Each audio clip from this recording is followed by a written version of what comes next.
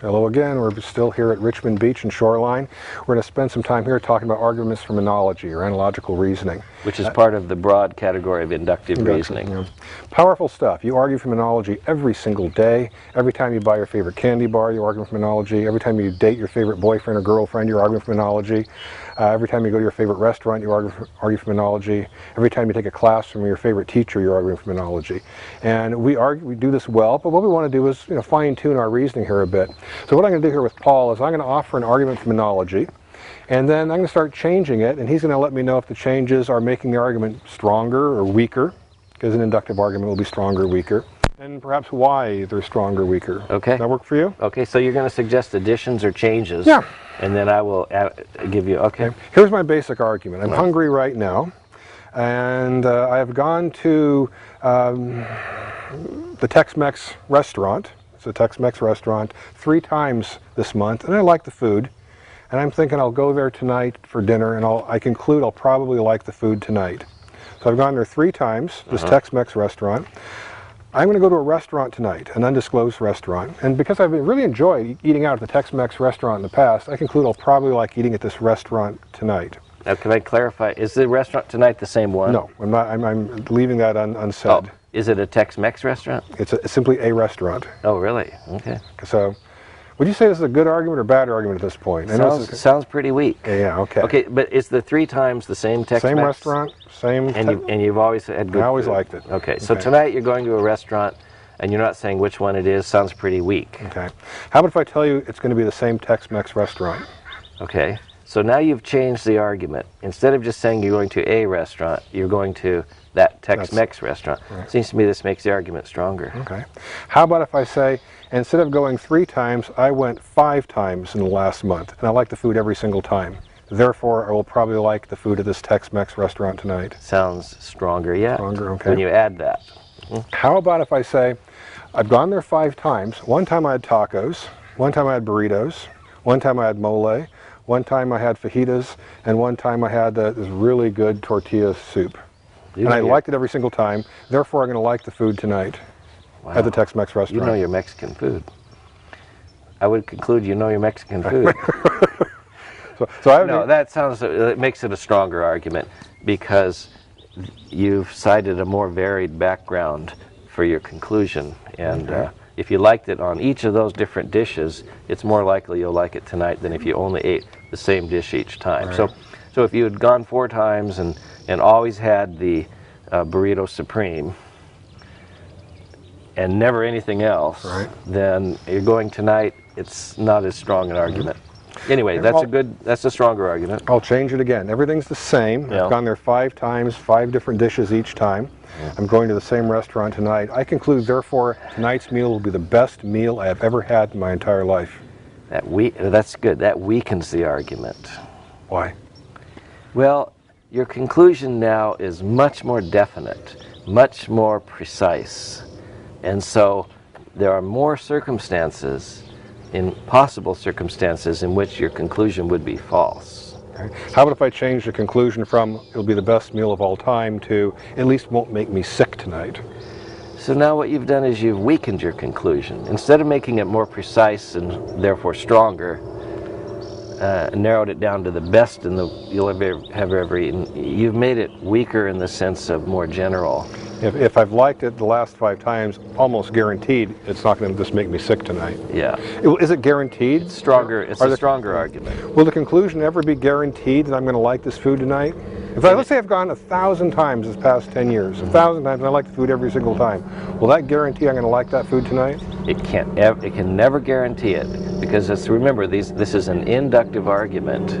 And in an inductive argument, the premises never guarantee the conclusion. They never show conclusively that the conclusion must be true. We might have a new cook, or maybe we'll have a new recipe I won't particularly like, or maybe my stomach's going to be not doing too well today, and that's why tonight I'm not going to like it. Variables that mean that the conclusions will never be certain given the premises. But keep in mind though, and this is good, even though we're never going to be able to absolutely guarantee the conclusion, you actually bet your life on arguments from analogy every single day. I ask my students how many of you guys came to school in a car, and almost everybody raises their hand. And I say, you guys are planning on driving home today? And they go, yeah. And I said, you realize you could be hit on the freeway by a drunk driver, or a meteorite and could be killed. I mean, it's possible, yet you're going to go. Why do you get in the car and feel confident? It's because you've driven that car to school hundreds of times and gotten home perfectly safe. You conclude by analogy that you'll be perfectly safe today. So, I mean, in a sense, you're kind of betting your life on an argument. This trip is like the other trips. It's exactly the same. It's an analogical reasoning. Yeah, it's very similar. Not guaranteed you'll make it home alive, but you're, in a sense, betting your life on an argument from analogy. So we use these all the time, and they can be incredibly powerful arguments, but they'll never absolutely guarantee the conclusion. Never, because they're inductive, and that's the nature of induction. Medical science uses analogical reasoning all the time. We have a drug that supposedly cures a certain heart disease, a drug that is designed to cure a certain heart disease in humans. So they'll test it on monkeys. And if the drug cures the heart disease in monkeys, the reasoning will be like this. Monkeys' hearts are similar to human hearts. The drug cured the disease in the monkeys. The drug will probably cure the same disease in humans because our hearts are similar. The effects will probably be similar too. That's analogical reasoning. It is. Not that we're endorsing animal testing. We're just using it as an example. It's interesting because we might argue, I can imagine someone concerned about animal testing arguing from analogy. That person might say, to the degree it makes sense to say that I and the rat or the chimpanzee are relevantly similar, so that the test on the chimpanzee tells me something about humans. If we wouldn't do certain kinds of things to humans, since the chimpanzee is supposed to be relevantly similar to us, we should be doing it to the chimpanzee also. I'm not saying it's a great argument, but you can see how from like both sides' positions, they both might use arguments from analogy, and we really need to take a look at all the different principles and facets of arguments from analogy to kind of find out where they're strong and where they're weak. Now, that argument might be arguing that there's a moral analogy between rats and humans, or monkeys and humans. And legal theorists and moralists should be similar. Yeah, legal theorists and moralists oftentimes need to use arguments from analogy. Judges, once they get past the opportunity to appeal to case law, will oftentimes say, well, this situation I see before me in the case today is very similar to these cases over here. It's pretty clear that these cases had this particular result. Therefore, this situation, which is relevantly similar, should have the same kind of result. These guys were guilty, therefore I should find these guys guilty. That's the rule of precedent. Rule of precedent, yeah. Yeah, and in fact, many animal rights advocates, and Peter Singer, the famous philosopher who's an advocate of animal rights, they argue analogically that what counts for morality is the ability to suffer. And they would argue that monkeys can suffer just like humans can suffer. And since that's what's crucial to taking a moral stance towards a creature, since they can suffer and we suffer, we're morally very similar, and therefore since certain things are wrong to do to a human, they're wrong to do to a monkey, because we're all morally similar. That kind of reasoning that you find in arguments for animal rights is analogical also. One of the things that this discussion illustrates is something interesting, and that is that with a deductive argument, if a deductive argument is valid, no matter what you add to the premises, the argument will remain valid. And that is to say, deductive arguments are monotonic. If an argument's valid, no matter what premises you add on top of the existing premises, it'll remain valid, even if you add contradictory premises. With an inductive argument, if an inductive argument is weak, there are premises you can add that can make it stronger. And if it's strong, there are premises you can add that make it weaker.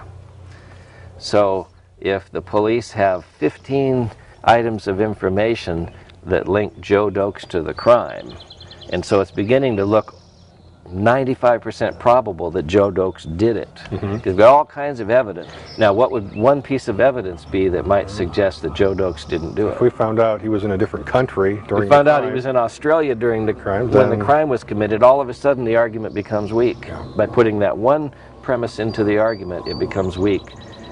So inductive arguments are not monotonic. There are premises we can add that would change them from strong to weak or weak to strong, and that's what this discussion kind of illustrates. So should we wrap it up? Let's do it. I'm thinking of gin and tonics. So we hope that this helps you get into analogical reasoning. Isn't that the point? Yes.